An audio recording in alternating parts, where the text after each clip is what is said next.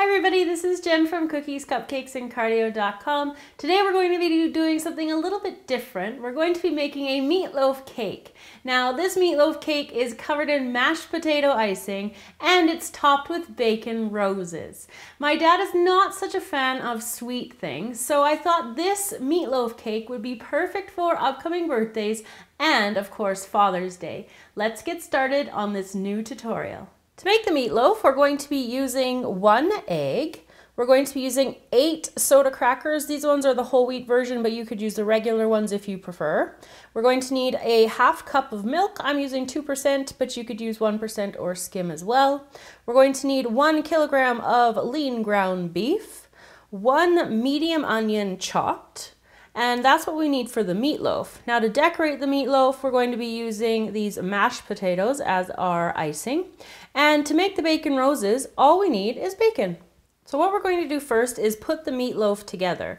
Now the recipe that I've got in front of you is for 1/2 of the cake. So this is going to be 1 layer. You're going to need to double these exact recipes that you see in order to make the second layer as well. So I've got my meat here in my bowl, and now I'm going to put in my onions into here and just get them all out. And my egg, and I've just beaten it just a little bit gently just to kind of mix the yolk around. And we're going to add in the milk. And with the crackers, I'm just going to crush them and just get them into smaller pieces and get them mixed in here as well. And then I'm just going to dig in and start mixing and combining. Once the meat mixture is all mixed in together, I have an 8-inch pan which has been greased, and I'm going to put all of this meat into the pan. Now this is just a regular cake pan, and we're going to bake the meatloaf at 350 degrees for about 45 to 60 minutes. You want to make sure that all of the center all the way through is cooked and that there's no red meat remaining. So I'm just pressing it down here. And again, you'll need to make 2 of these layers, and we're just going to pop this into the oven and then move on to the bacon roses. With my meatloaf layers baking, I'm going to get started on the bacon roses. So I've got my bacon here, and I'm just going to do it piece by piece, and I'm just rolling up the bacon. And I'm just going to, you want to roll it like fairly tight. If you're familiar with making ribbon roses, it's kind of similar to that same effect, except we're using meat and this lovely bacon. So there's one. You could leave the mini like that, just 1 piece of bacon, but I really like when you do a second one, it just gives it a little bit more of a, I don't know, a real rose shape here. Give it a little bit more dimension. So I'm just going around like this.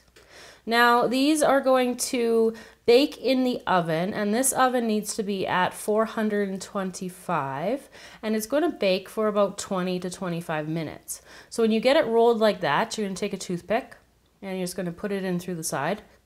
That's just going to hold that together. Pop it into a muffin tin, and they're good to bake. With the 2 meatloaf layers baked, we are ready to cover it in our mashed potato icing. So I've got some mashed potatoes here on top of the first layer, and I'm just going to use my hands, and I've got gloves on just because it just makes it easier for cleanup. And I'm just gently pressing the mashed potatoes towards the edges. So this is like the middle layer that you would find in a regular cake. So when you cut into it, you'll be able to see this layer. And then I'm going to put my second layer on top here. And then just like I would a regular cake, I'm going to cover the entire thing in the rest of these potatoes. So I've covered the cake in the mashed potatoes, and I have the extra put into a piping bag, and it's fitted with an 827 open star tip, and that's an Ateco one. And I'm just going to apply some mashed potato flowers to the top of the cake. Can't say I've ever said that before. With the cake covered in the mashed potatoes, we're going to put on our bacon roses that have cooled completely now. So I'm just going to put a couple of them up over here on this side, and these are the double ones, and then a third double one in there. And then I did do a couple of single ones as well, so I'm going to pop those ones kind of down towards that side, and then one more with the, taking the toothpicks out, and then one more up over here. Now you always have to have your veggies with it too, so I'm going to show you how to do some veggie garnishes now. So So we're going to start out making a tomato rose, and I'm using a really sharp peeler, and I'm just going to use the peeler to dig into the top of the tomato skin, and I'm just going to move it around the tomato, and I'm just trying to get as long of a peel as I can. If it breaks off early, it's no big deal. You just want to keep going around until you can get back to where you started. And so there we go. I'm just going to put that to the side and my tomato down. Now I'm going to take my tomato peel and I'm going to roll it up like I did with the bacon. So I'm just kind of pinching it together at the bottom here and rolling it up. It's really slippery, but when we put it into the mashed potatoes, it will stay in place. So we've got it rolled like that. On to the carrot. So I'm using my peeler again, and I've got the outer skin of the carrot peeled off already. And I'm going to try to get a flat portion of the carrot. So I'm just going to do a couple of pre-peels here. So now it's going to be nice and flat, and it's going to be a little bit wider too at this point. So we have got the carrot peeled like this, and then I'm just going to do the exact same thing, roll it up. Now the carrot won't go as tight because it's just a little bit harder to roll. And if you try to go too tight, it breaks, but again, it's not a big deal. It's just having some fun with food. So we've got it like that. And then once we go to put it onto the top of the cake, I'm going to put it inside the tomato. Next up, we're working with the green onion. So I'm going to cut off probably about 1 inch of the top here.